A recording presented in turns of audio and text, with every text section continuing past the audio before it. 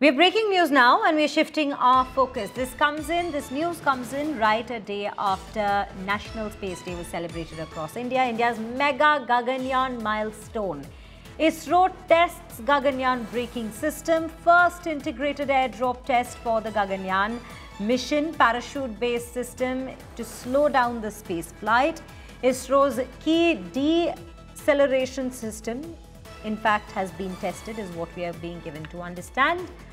Crucial step indeed for India's manned space mission, the first, that is, Gaganyaan braking system by ISRO, IAF, Navy and the DRDO, all teams in fact working in collaboration with each other for this very mission. It's a milestone in the Gaganyaan mission that is to take place 2 years from now in 2027. These are the latest details and the visuals that we're bringing to you of how things are proceeding on that very front. A big achievement that comes in right after a day of the National Space Day that was being celebrated in India, across India rather, where the Prime Minister, our Union Minister Jitendra Singh, Shubhanshu Shukla all came out to give updates that they're all looking forward to the Gaganyaan mission and have been working relentlessly on the same to in fact take India to newer heights, because the sky isn't the limit when we speak of our space sojourns in the country. It has only been increasing, it's only been rising from where we in fact